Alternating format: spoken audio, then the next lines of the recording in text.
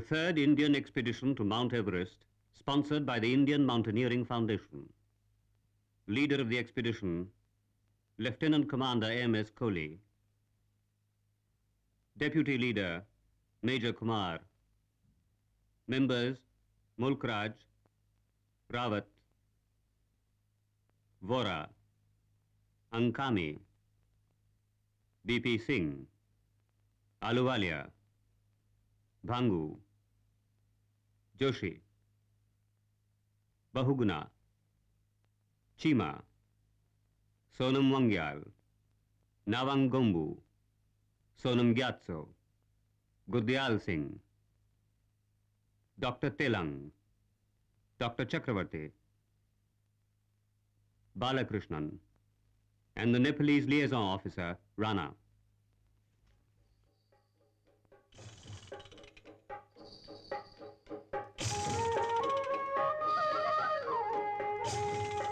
The 24th of February, 1965. Location, Jayanagar, a railhead in Bihar near the Indo-Nepalese border. Chaos? Confusion? Not really. It'll all sort itself out. 25 tons of equipment and stores. 25 tons to be distributed among 800 porters who carry it all up to the base camp. For higher camps, 50 Sherpas. Sherpas are the backbone of any Himalayan expedition. Thondup, the cook, rising in rank with each expedition, now brigadier, soon to be major general. Some of the prettier Sherpanis make eyes at the chief porter to try and get away with smaller loads, but he is inured to feminine guile. Each load of 65 pounds is marked for the particular camp where it will be needed. The bulk of the equipment was fabricated by Indian ordnance factories. For the first time, an Indian expedition carries instant and accelerated freeze-dried food.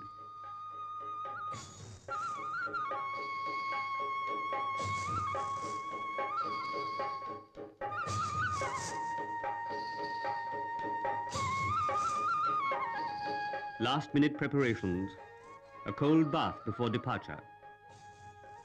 Much lopping off of hair in the hope of growing a lush crop.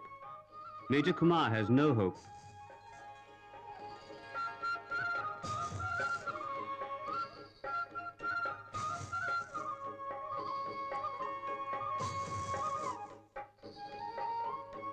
Farewell Jayanagar, farewell home and family. 6 months of intense, feverish activity, planning, securing equipment, selecting the team, organizing the expedition. The planning has been meticulous.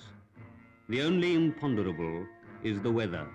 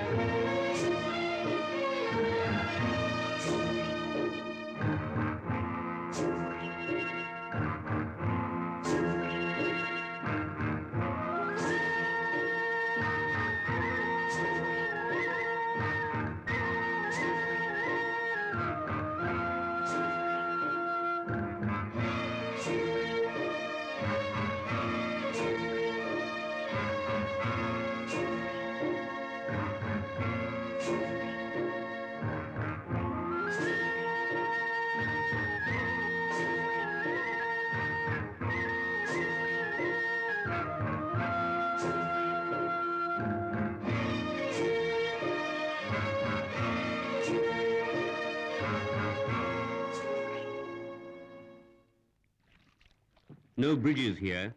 Got to do it the hard way, perhaps the wet way. Dug out canoes to ferry men, women and precious baggage across the Sunkosi, a cold stream from the melting snows of the high Himalayas.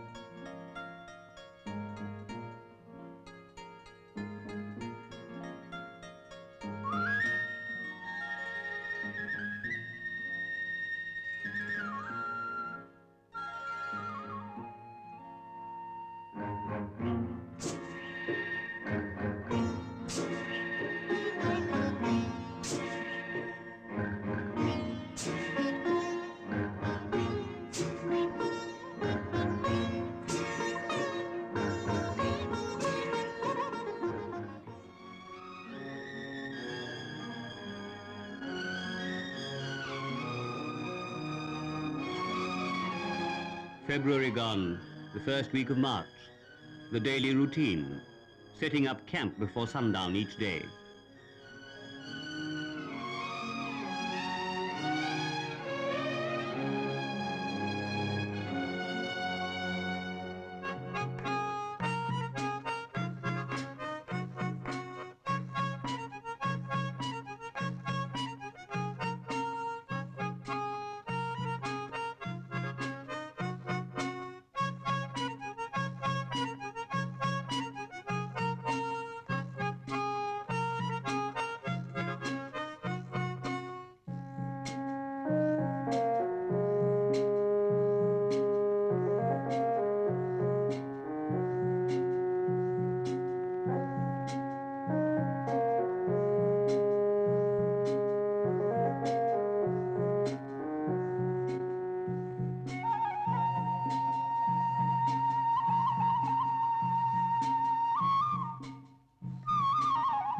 For the thirsty, chang and rakshi, homemade beer and spirits. Chima loves the stuff.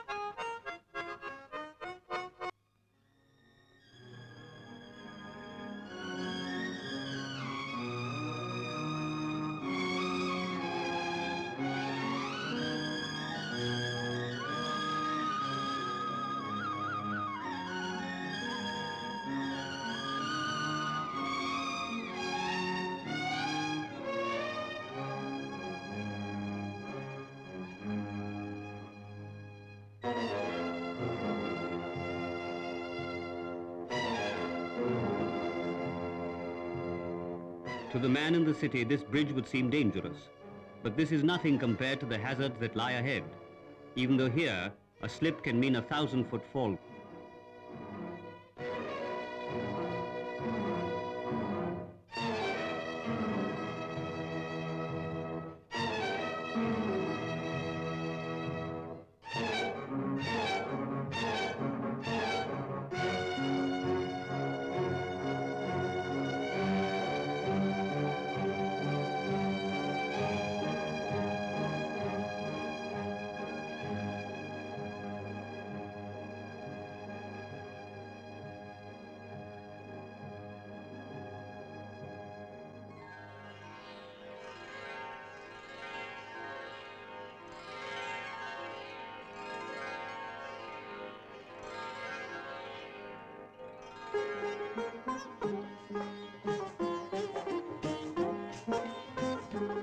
Two weeks on the march, and now the first glimpse of the high Himalayas, the abode of the gods.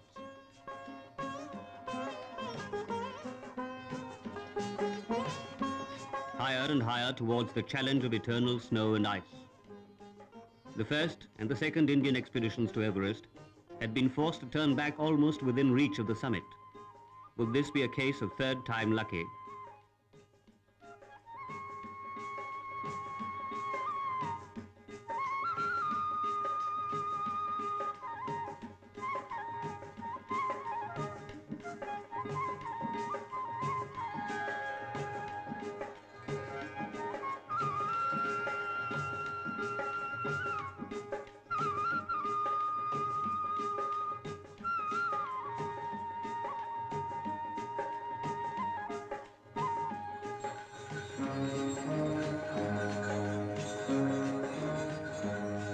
The village of Kumjung, home of many of the Sherpas.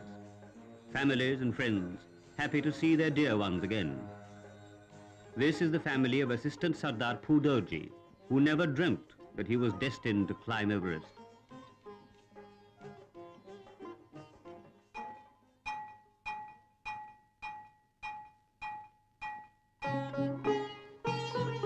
A school established through the efforts of Sir Edmund Hillary. The members of the expedition play with the children of the mountains, mountaineers of tomorrow, for the urge to climb mountains is in the heart of every Sherpa child.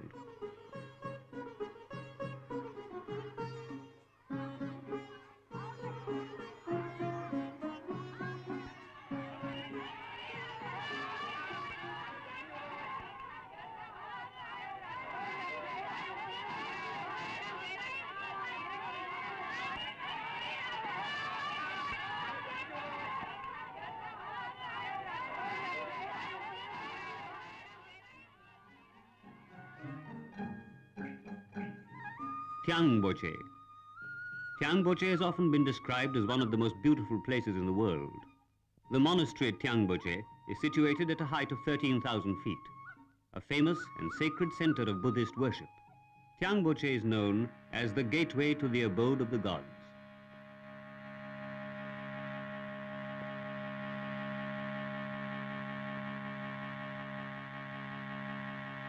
The lamas of the monastery, on important occasions, enact the eternal conflict between good and evil.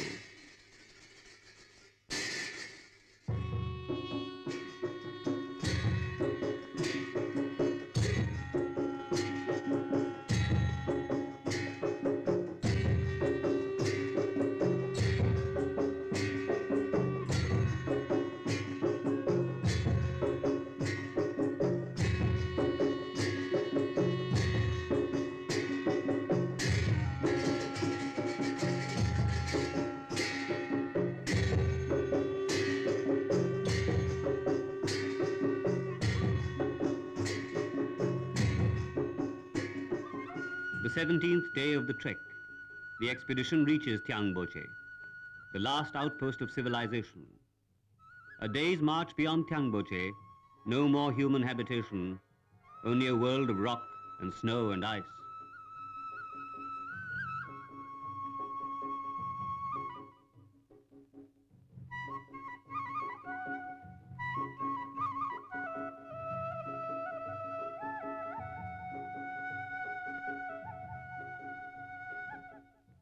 Each high-altitude Sherpa is given his mountaineering kit: boots, crampons, ropes, windproofs, feather jackets.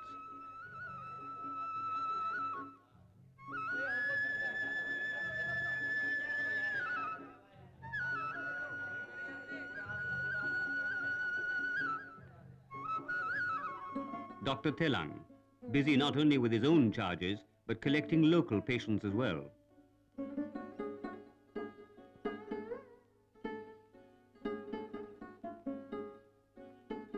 "10 days of acclimatization, and every member of the expedition is fit and well."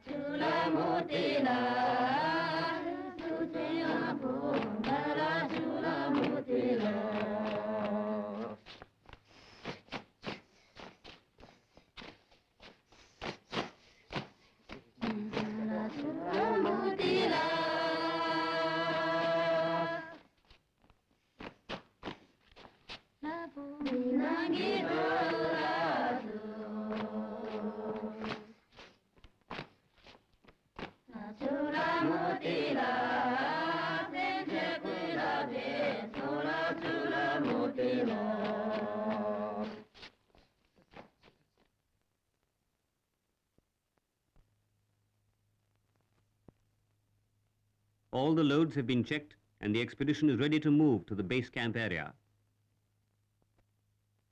In the distance, the eternal plume of Everest, Chomolungna, goddess mother of the earth.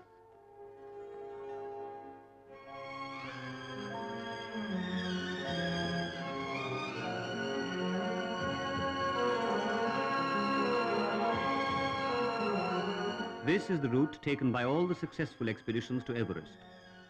The British expedition in 1953, the Swiss in 1956, and the American in 1963. 2 Indian expeditions in 1960 and 1962 failed when within sight of the summit, beaten back by the fury of the elements.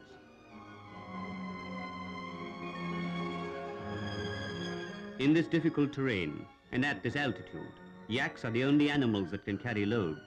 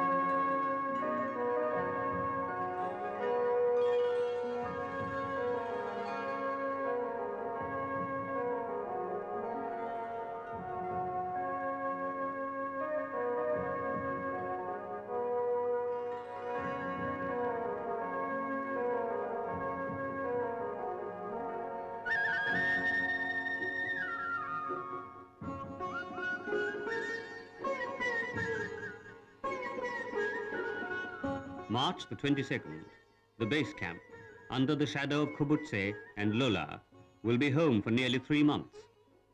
Not comfortable, living at a height of 18,000 feet, but there are friends to keep one cheerful.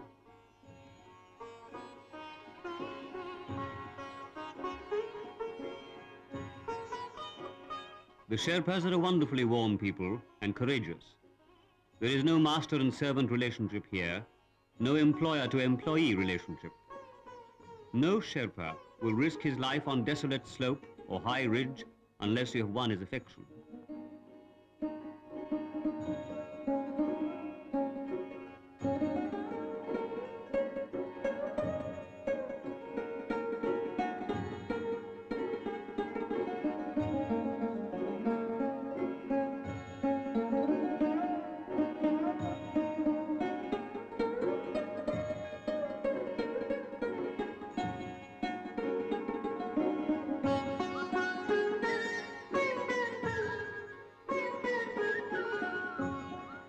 Like a bunch of dedicated rag pickers, members of the expedition rummage in the campsites of previous expeditions.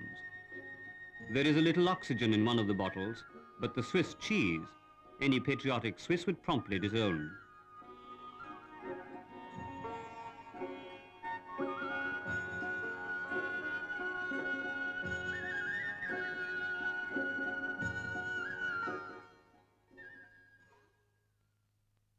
Time to get used to the climbing gear.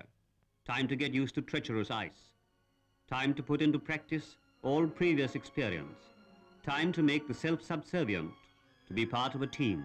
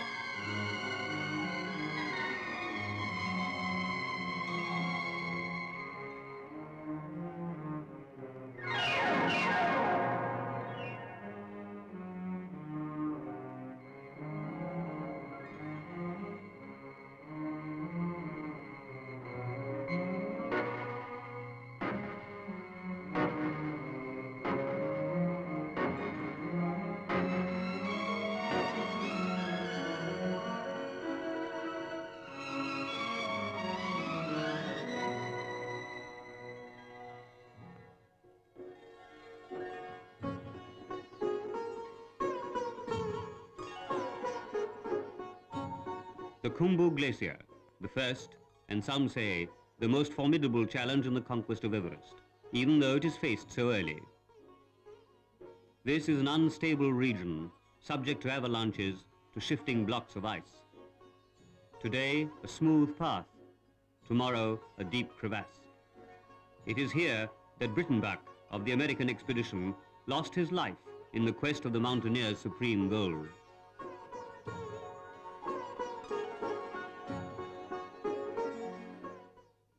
The first phase of the climb, to establish Camp 1 at 20,000 feet, and Camp 2, the advanced base camp at 21,300 feet.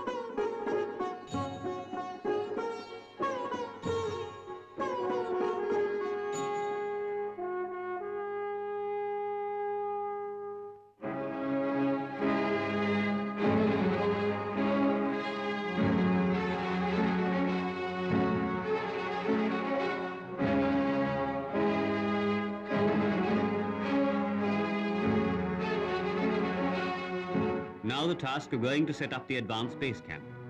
with ice axes, pitons, ropes and ladders.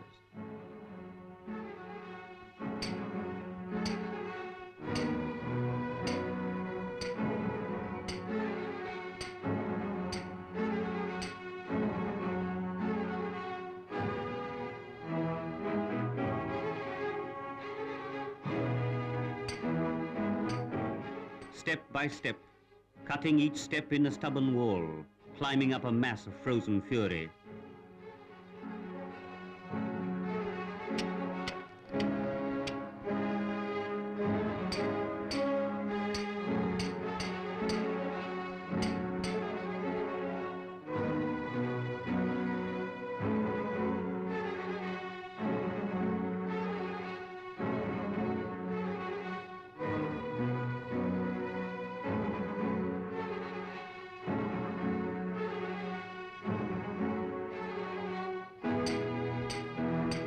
Step by step, marking the way for those who will follow, making it safe, or trying to make it safe, for those bringing supplies for the higher camps yet to be established.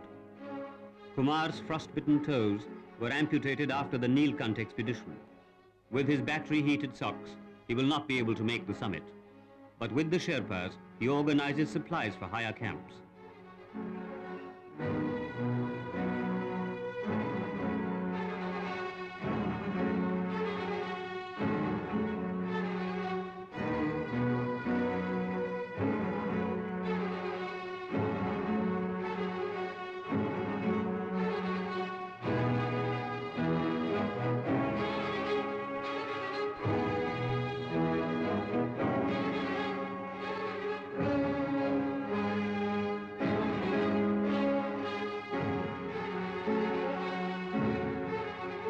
There are crevasses to be bridged.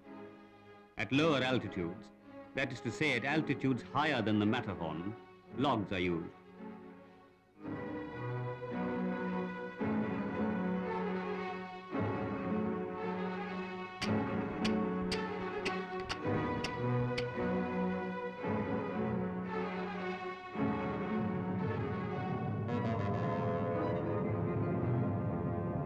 Vora, minus rucksack, gives an imitation of a tightrope walker. He doesn't think it's funny.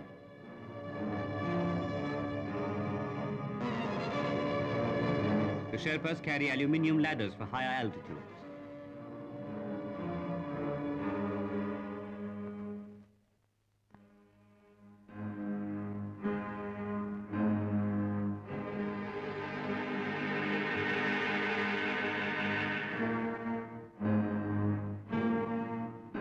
There are numerous walls of ice to be climbed, and aluminium ladders are a great help.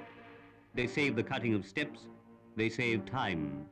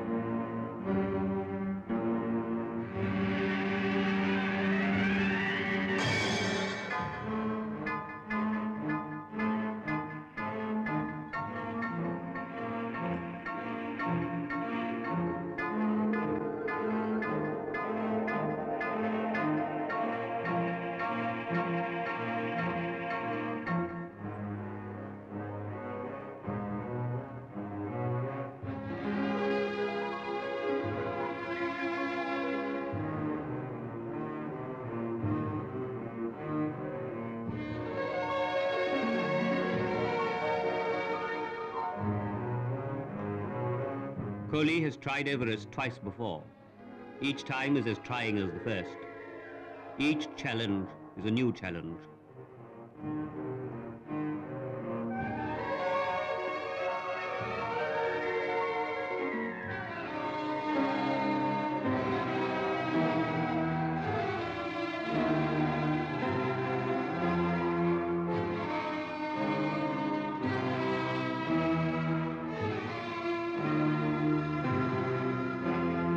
Higher and higher, climbing numerous ice walls, bridging every crevasse.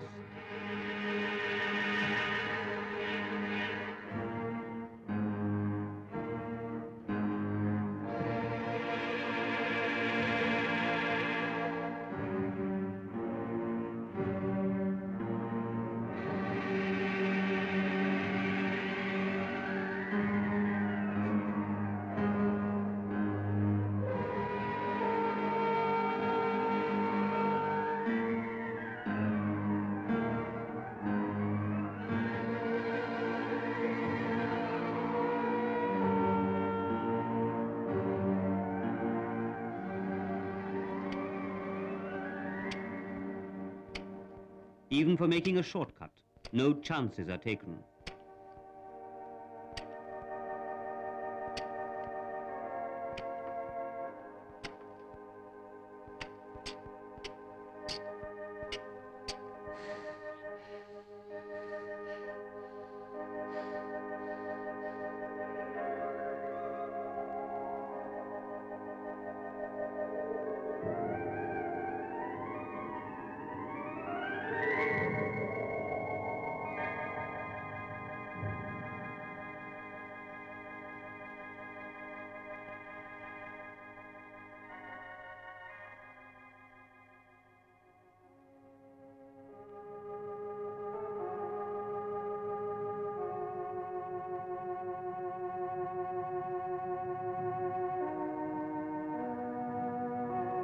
Frozen fruit, anything will do.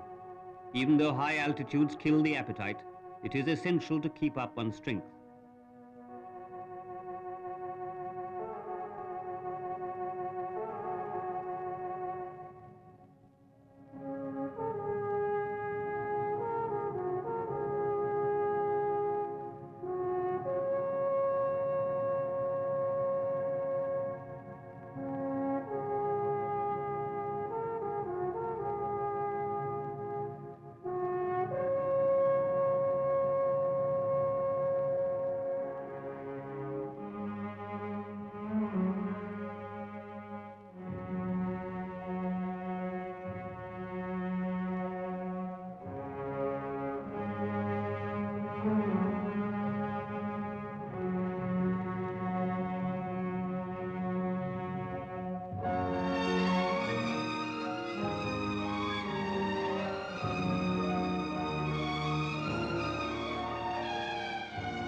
A rope serves many diverse functions, mooring a boat to a dock, for instance.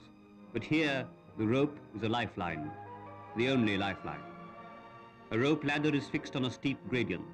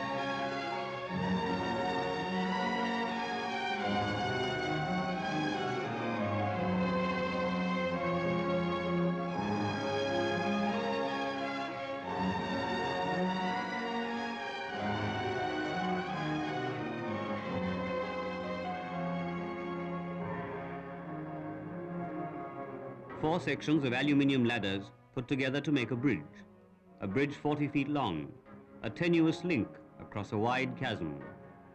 This is the longest man-made bridge at this altitude.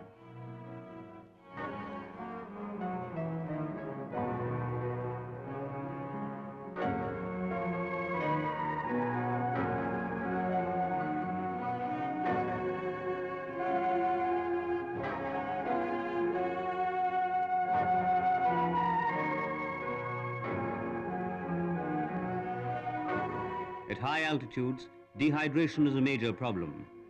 Water is important, more important than even in the Sahara.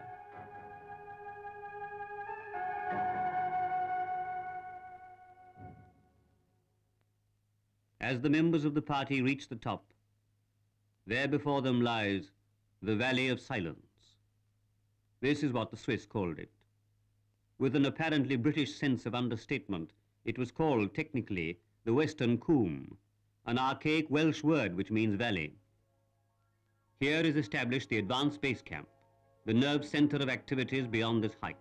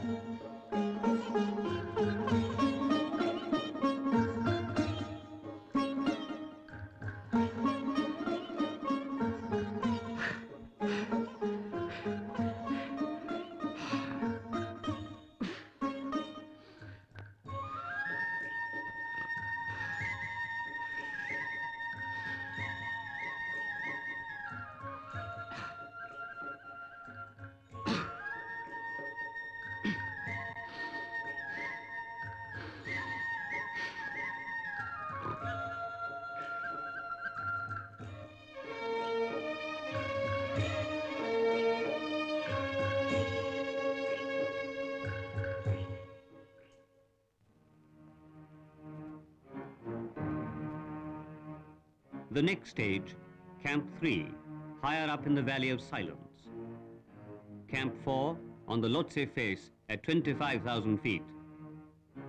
Camp 5 on South Col. Lhotse, rising from 22,300 feet to 27,890 feet, the fourth highest peak in the world.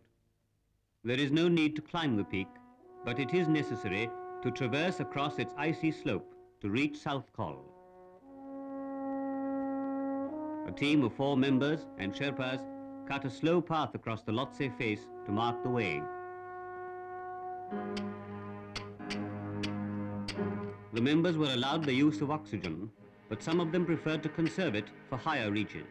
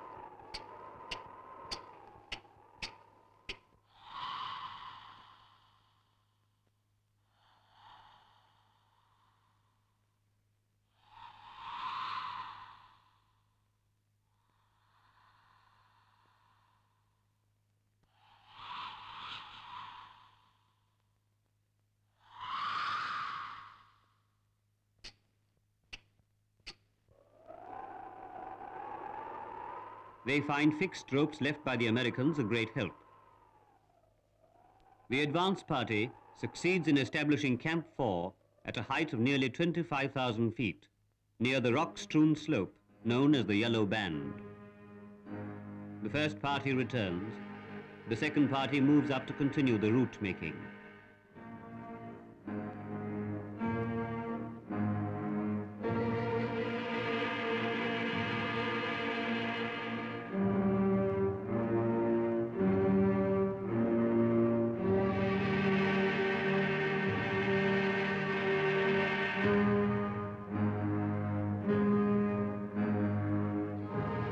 South Col lies in a depression between Everest and Lhotse.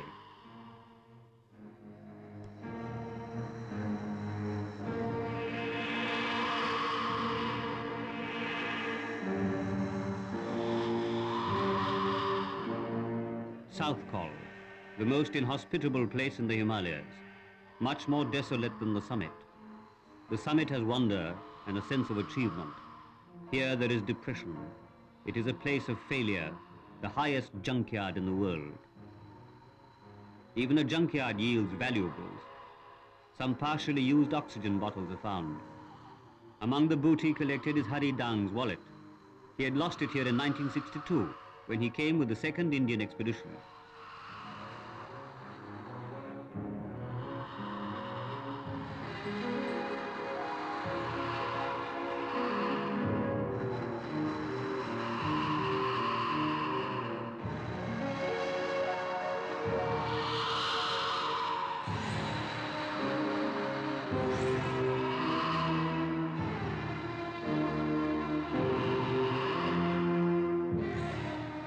Despite lashing winds, the South Col camp is established.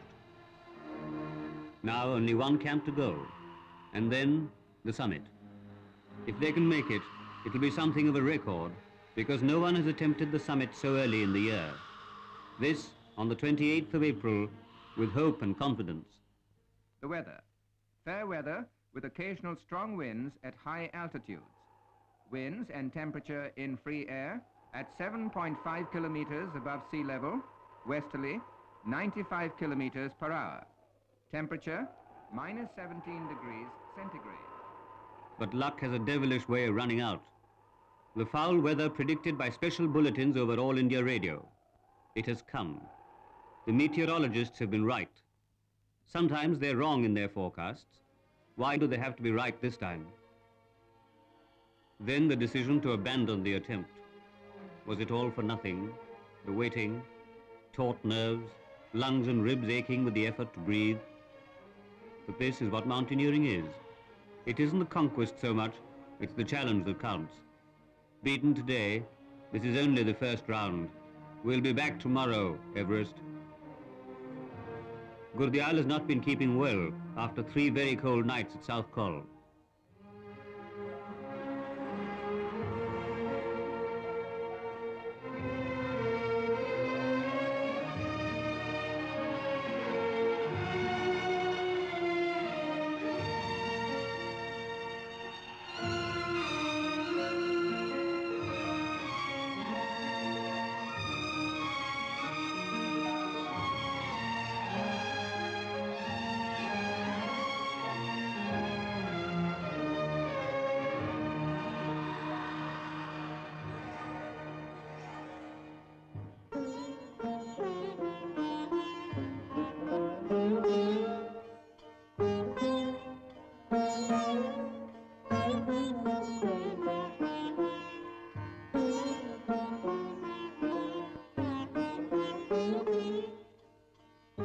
Hot tea, brandy is not allowed. Suddenly, the sense of depression lifts. There is, after all, another day.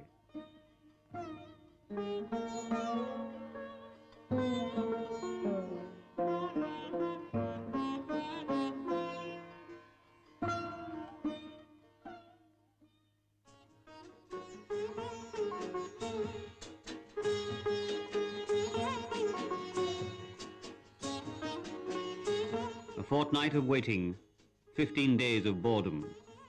The stakes get higher and higher. Losses, by mutual agreement, payable when able. Probably never. Who cares?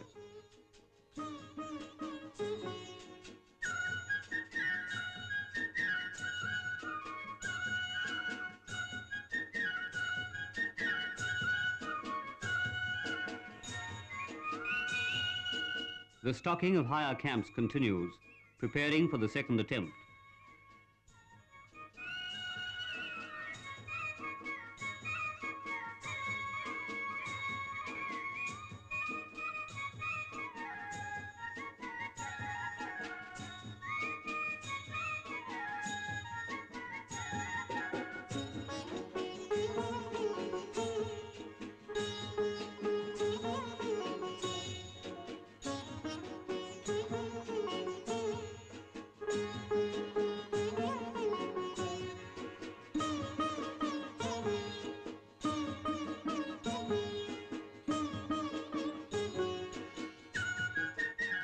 they explore the Khumbu Glacier.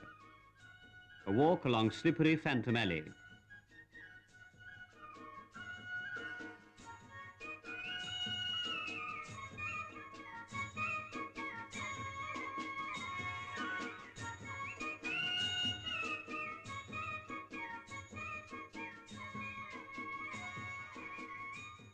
How do the Eskimos live? Let's find out. Alas, no one to rub noses with. Just as well, no time for romance. They have to keep fit at all costs. Tomorrow or the day after, the weather might clear. Then, the challenge once more.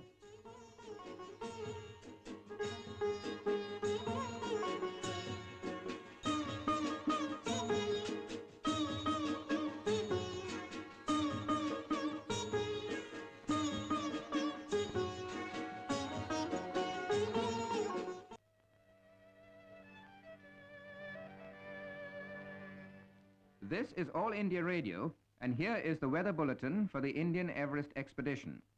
Generally fair weather. Isolated thundery developments possible on ridges during evening. Confirmation of weather bulletins is received from Delhi. Time to choose the summiters, or rather, the potential summiters.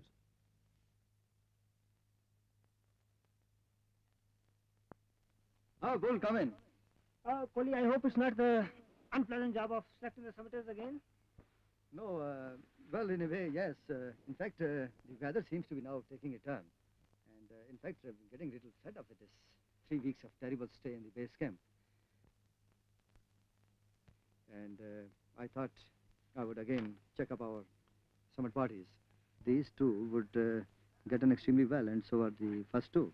Well, that means Gompu's lot to pair with the tall man again. Never mind, if he's done it with Whitaker, he could do it with somebody else also. And the two Sonams together. Yes. Good morning, gentlemen.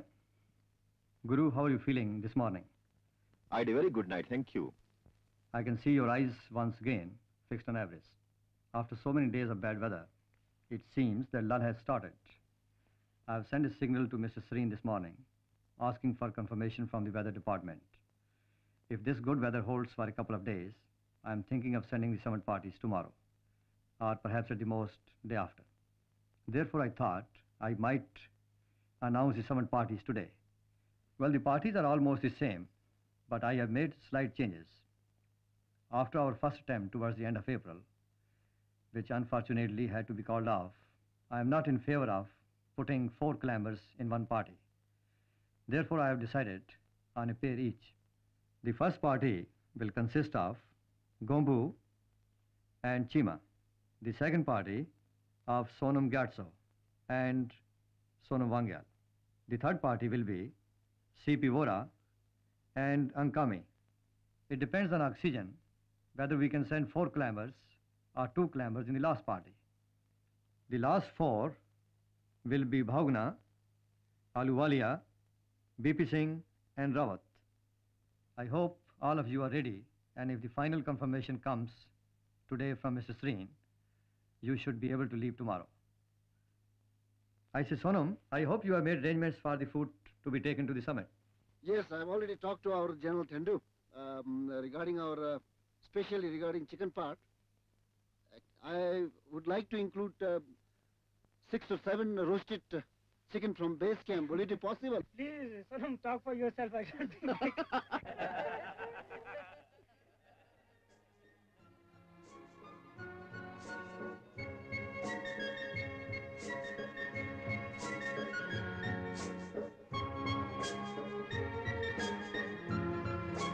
Can we really put 10 men on top of Everest? 6 Americans made the summit. Kumar, who's something of a gambler, has made a bet that 11 Indians will reach the summit. Perhaps, if the elements are kind, and if the oxygen lasts out, it might be done, God willing.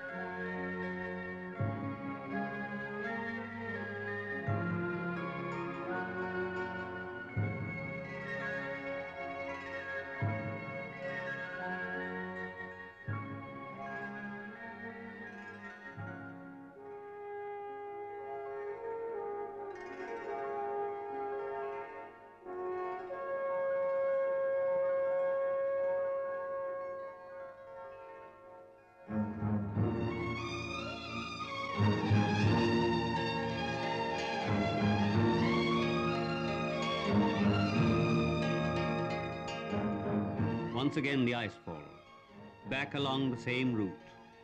Will the good weather hold out this time? It has been said that a mountaineer is always the gainer, even if he doesn't make the summit. He begins to understand the meaning of sacrifice, the importance of healthy physique, the value of comradeship. In an adventure of this kind, a man can know victory without pride. He can know defeat without despair. But either way, no man who challenges Everest will ever be the same again.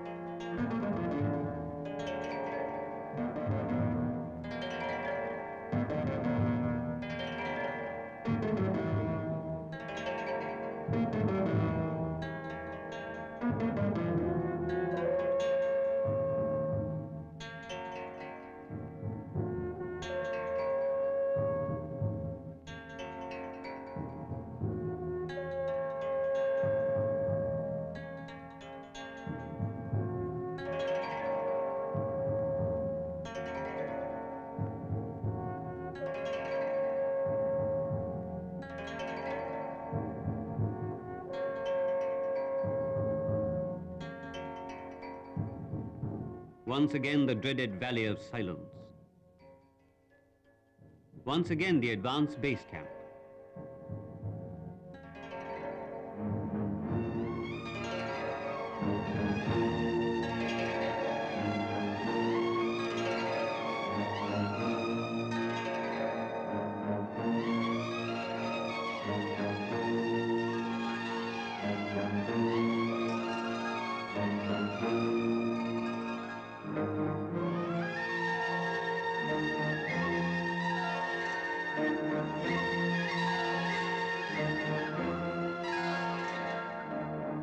Once again the formidable Lhotse face. Again the pain in the chest, the aching ribs, the torture of high altitudes.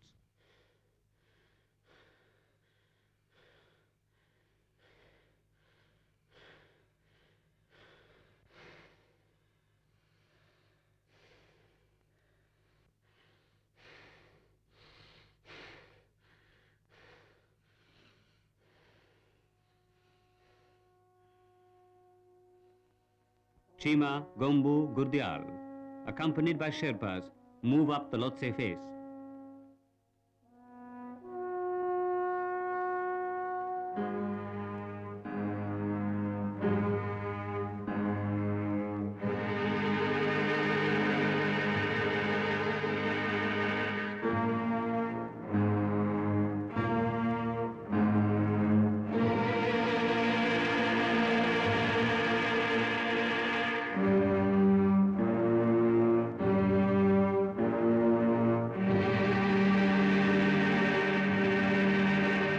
May the 16th, the South Col camp is reactivated.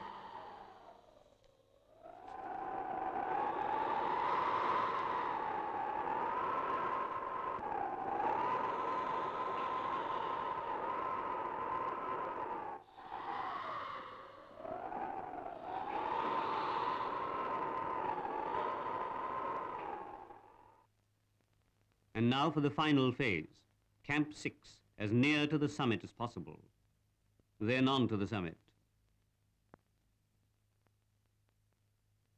7:30 a.m., May the 19th, Gombu and Chima, accompanied by Sherpas, leave South Col to establish the summit camp.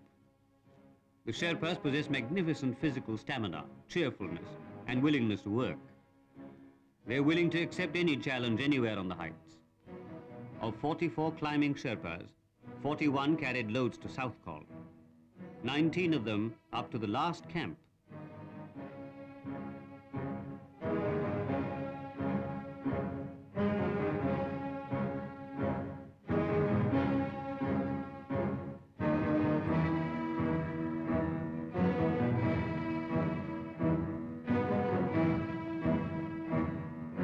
the team succeeds in setting up the summit camp at an incredible height of nearly 28,000 feet, something that's never been done before.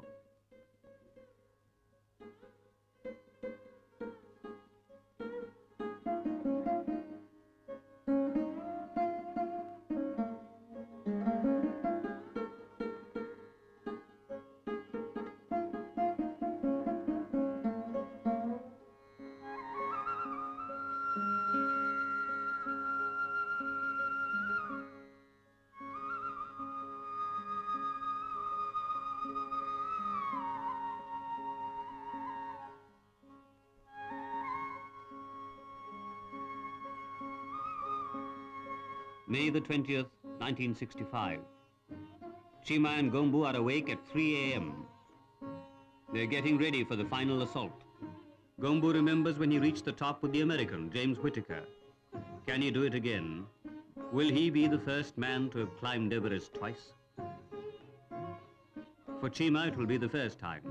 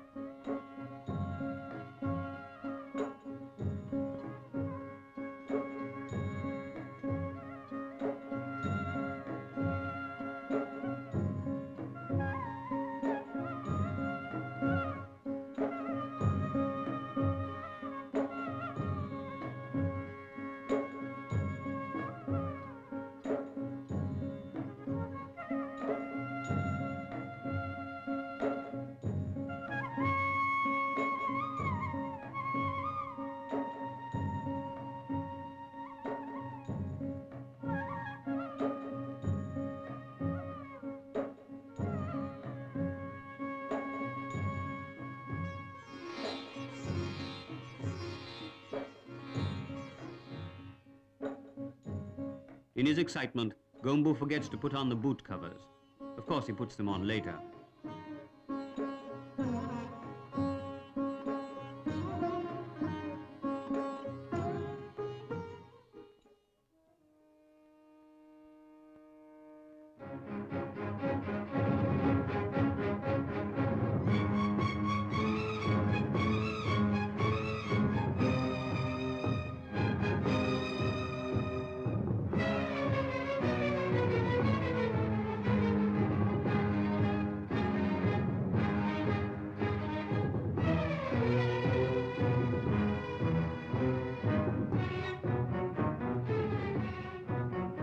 A number of observation posts have been established, including one on the Pumori shoulder.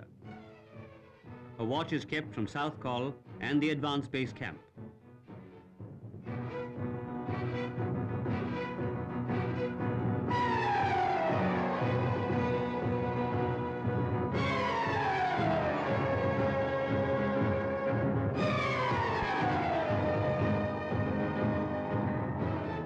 Advanced base for Camp 4. Advanced base for 4. Guru, can you see them? Guru, can you see them? Over. 4 to 2. Mohan, I got fleeting glimpses of them a few minutes ago. So did Nawang Dorje, in fact. But I am afraid we have lost sight of them. Yes, wait. I can hear Nawang Dorje say, he's saying something. He says he can see them. Yes, he says he can see them. Over. Guru, that's wonderful. Where are they? They must be near the south summit now. Over. 4 to 2. Mohan, wait a bit. I'm afraid my fingers are a bit numb. I can't press the button properly. Do pardon me. Yes, I can do it better now. Nawang Dorje says he can see them clearly, and I poked my head out of the tent and I can see them too. I think they are just over 100 feet below the south summit, but I may be wrong about the height. Over. Yes, I can see them. They are on a lower snow field. I can see them clearly. They're going up, and they're moving up. I can see them. And well,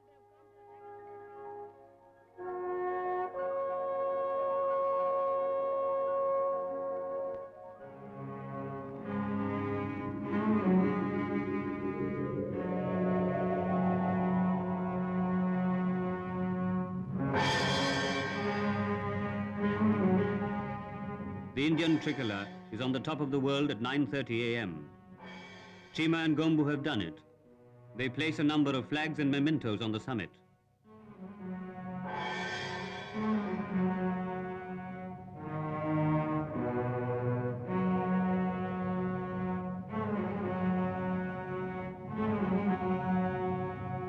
The summiters see below them the Rongbuk Glacier and the Tibetan Plateau beyond, the route of all the pre-war expeditions to Everest.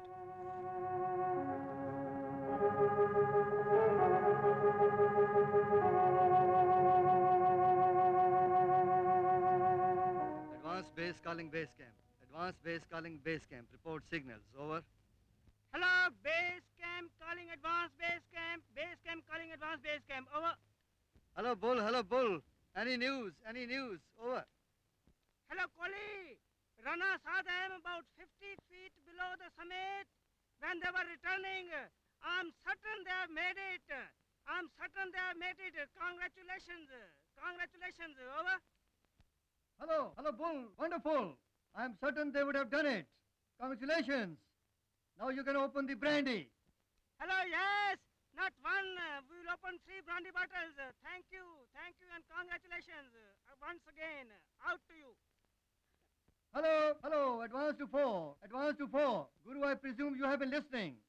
4 to 2, Mohan, yes, I've been on the listening watch. I've been following your conversation with Bull intently, and I'm very sure that they've got to the top. But I shall await confirmation from Chima when he returns to camp. I think that will be round about 1. I'm sorry you can't open the brandy. 4 to 2, Mohan. I wish I could join you all. Nawang Dorje is with me, and we've been looking around what we have with us. I'm afraid there's just a tin of fruit juice.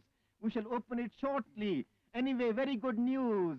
I'm very glad of the excitement at base camp. I'm sure it's all justifiable. We are all delighted here. The only thing is there's far too little oxygen for us to do much about it.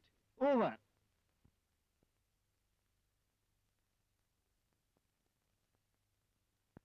Four to last camp, over. Last camp calling camp 4. Can you hear? Over. 4 to last camp, Gombu, yes. Now tell me what happened. Last camp 4. We reach on the summit 9:30. We spend half an hour on the summit.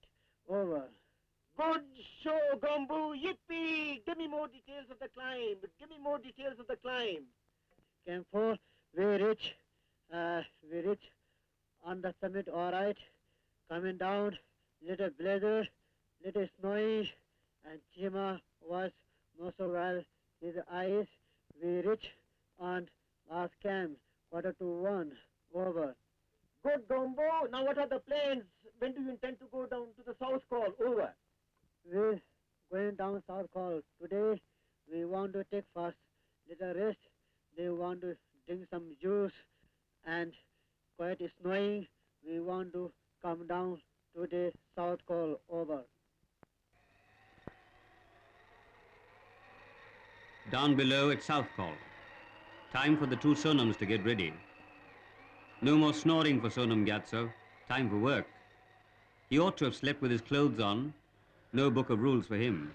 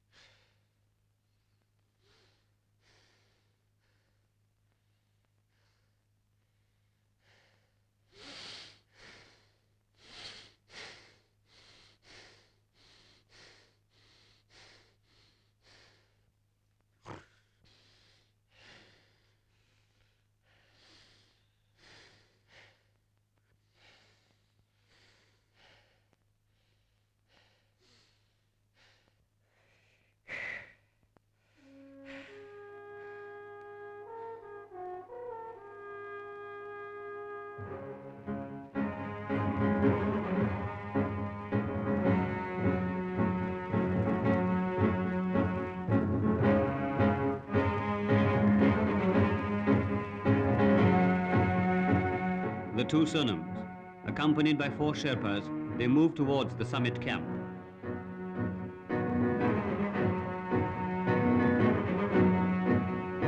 The weather deteriorates. the wind speed rises to about 140 kilometers per hour. Visibility is now poor. They get lost before finally making the camp.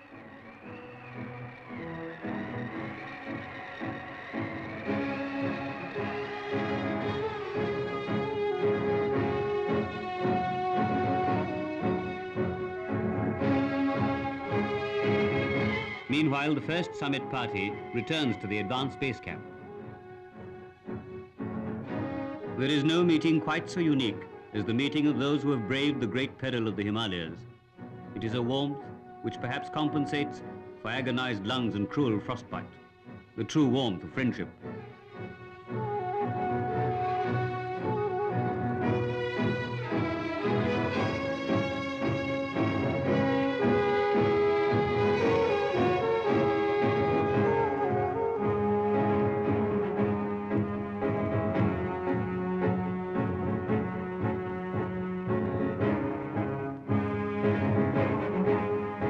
May the 22nd, the two Sonams start off towards the summit. Both of them carry prayer flags.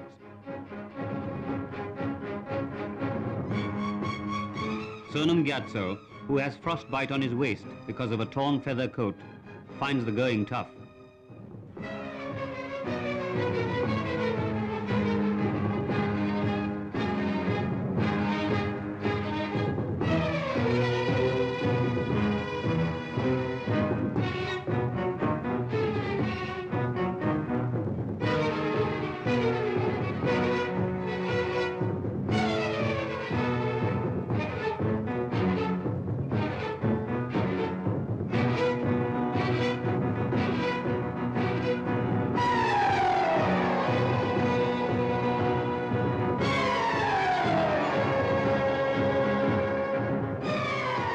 In spite of frostbite and devilish weather, after 6 agonizing hours, they make the summit, the oldest and the youngest ever to have climbed Everest.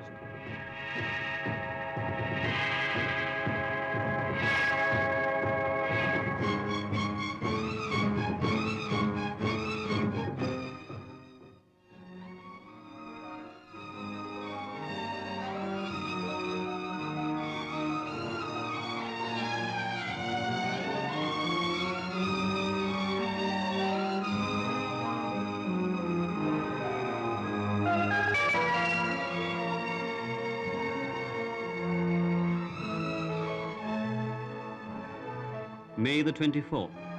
Ankami and Vora find the weather excellent and make brisk progress, though brisk at this height means almost slow motion.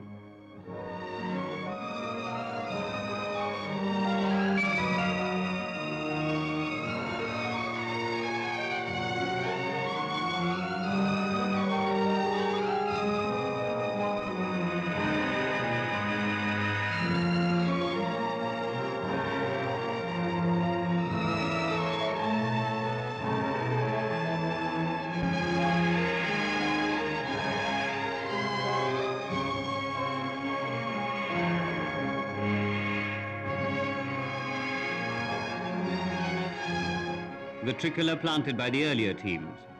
They take this last shot before the movie camera gives way. Vora and Ankami reach the summit. Like the Americans, the Indians have put 6 men on top of Everest. Can they break this record? Will a 4th team be able to make the summit?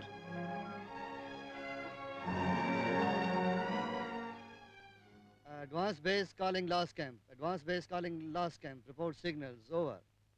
हम लोग 5 बजे यहाँ से निकाला था उतर समीर के ऊपर 10 बजे 10:30 बजे पहुँचा. ओवर. शाबाश शाबाश बहुत अच्छा बहुत अच्छा. अभी आप जरा वोरा साहब से उनको दीजिए. Last camp for advanced base, we were for full 1 hour on the summit. For some time, I had taken off my oxygen also to conserve it, but still I ran out of it just below South Summit, and that is one reason why my feet are cold. Over. Down at the base camp, Pudorji is persuaded to become the 5th member of the last party. Unfortunately, BP Singh is unwell and drops out. Again, only 4 are left. Thunderstorm activity likely at low altitudes, especially towards evening. Light snow At possible. higher altitudes, weather conditions begin to deteriorate with strong prevailing winds. On May the 25th, an avalanche.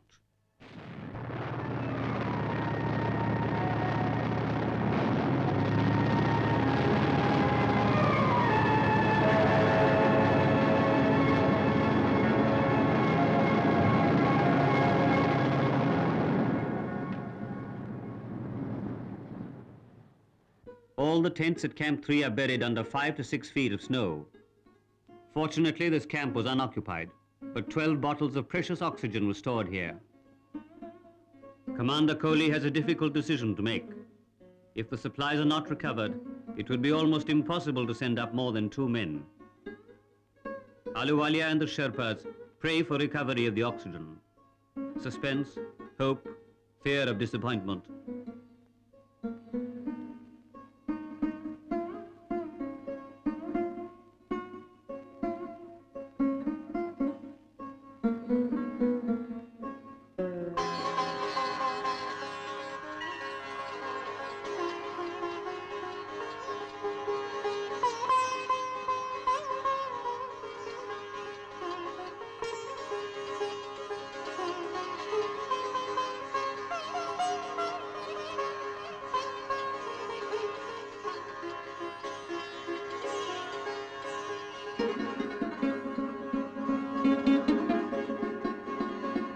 The gods have been kind. Not a single bottle of oxygen has been lost. Fantastic luck. The oxygen bottles are tested. Each bottle weighs about 13 pounds. Consumed at the rate of 4 liters a minute, the oxygen can last for approximately 4 hours.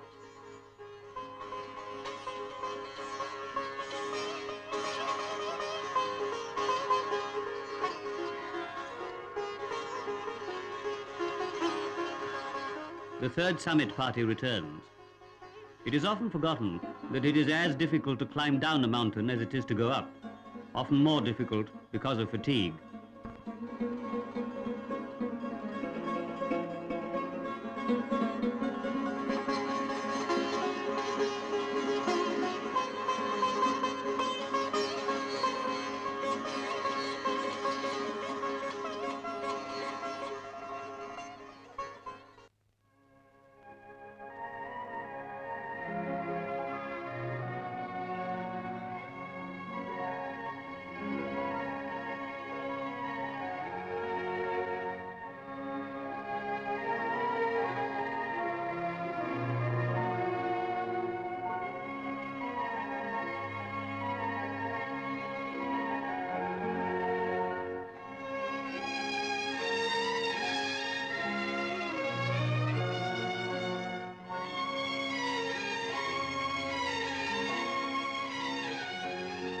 The team consisting of Ahluwalia, Rawat, Bahuguna and Assistant Sardar Phudorji, accompanied by 7 Sherpas, moves to South Col and beyond, reaching the summit camp on May the 28th.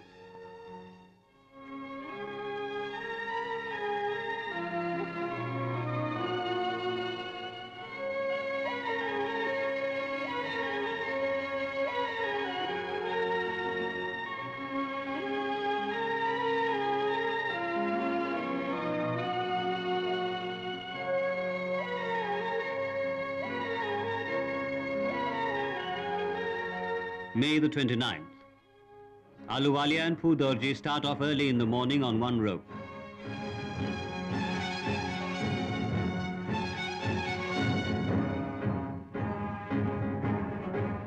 A little later, Rawat's rope mate Bahuguna develops stomach trouble and has to turn back.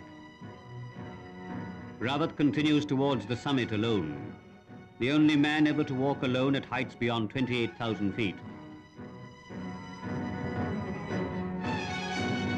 After walking along the razor's edge for quite some time, he joins Ahluwalia and Phudorji.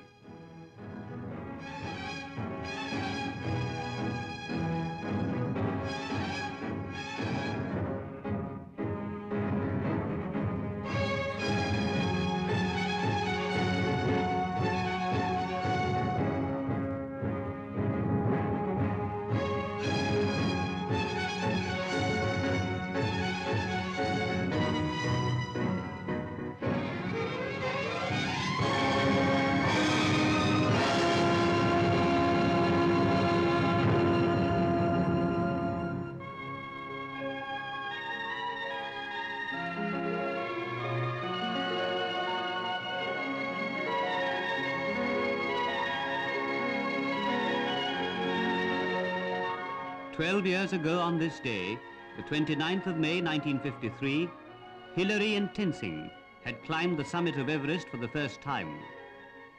Now, for the first time in history, 3 men stand together on the roof of the world at 29,028 feet. It has been said that on a mountaintop, a man does not think of himself as part of a great purpose. In the everlasting snows, he becomes the purpose. The way of courage is without beginning and without end.